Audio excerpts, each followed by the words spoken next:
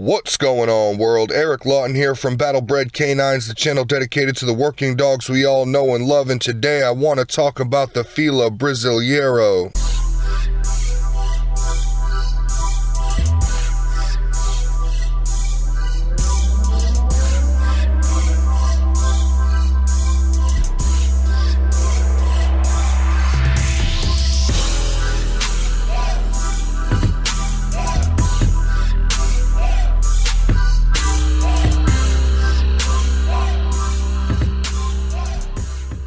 If this is your first time here, be sure to stomp on that like button and subscribe for more free content.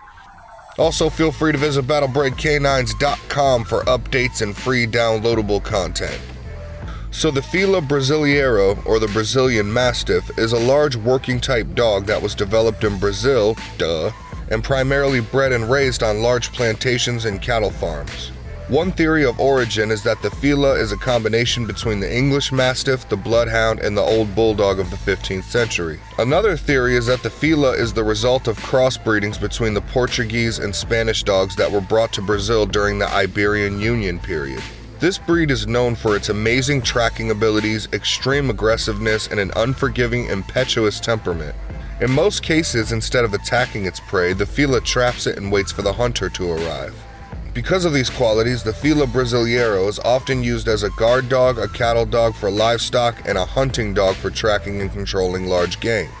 The first written standard of the breed was edited in 1946. The Paulistas were responsible for organizing a planned breeding program and opening a stud book to register dogs. Dr. Paulo Santos Cruz began to systematically breed the Fila Brasileiro and also contributed largely in setting the Fila Brasileiro Enhancement Club standard, and now, therefore, has the right to be called the father of the Fila Brasileiro. Now, the Brazilian Confederation Kennel Club follows the FCI policy and only accepts dogs with FCI pedigrees for registration, requiring the breeders to have hip and joint screenings as well as other types of testing to ensure quality breeding stock.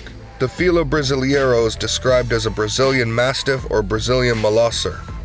In the US, the OFA, Orthopedic Foundation for Animals, does a statistical registry of all Filas that were x-rayed to diagnose hip dysplasia.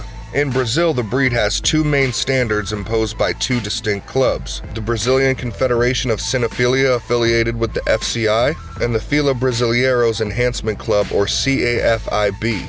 Consequently, the stock of each club has visible morphological differences.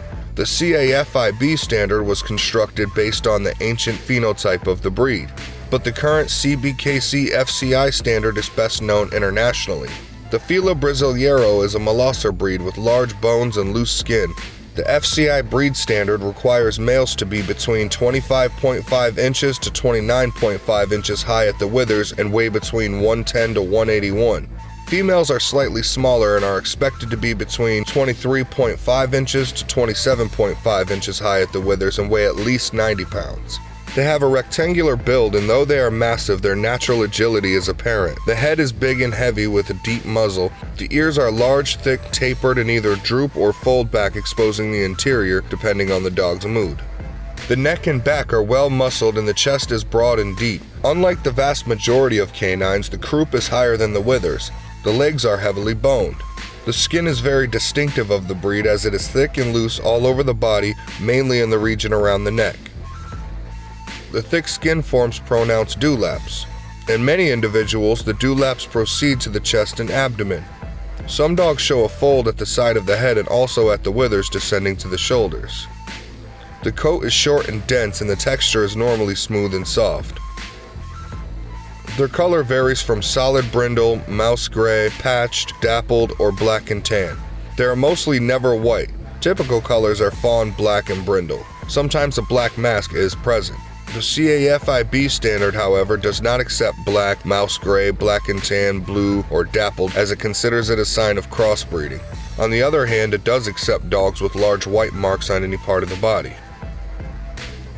Though large in size, the Fila does not appear static. Rather, it's harmonious, cat-like, and above all, powerful. The Fila appears self-assured and calm, but is never absent in expression. When at attention, the gaze of the Fila Brasileiro is firm, alert, and unwavering. Another typical characteristic of this breed is its gait, which is similar to that of a camel, moving 2 legs of one side at a time. The head is typically lower than the back line. The characteristic carriage and gait has earned it great success in dog shows. I personally would never recommend a Fila Brasileiro to an inexperienced dog handler. They could be a handful and even dangerous in the wrong hands. So that about wraps it up for the Fila Brasileiro. I hope you guys enjoyed this video. If so, be sure to stomp on that like button and subscribe for more free content. Again, feel free to visit battlebredcanines.com for updates and free downloadable content. Also, if you wouldn't mind giving this a share on Facebook to help spread this information. I will see you guys next week. I love you all. God bless.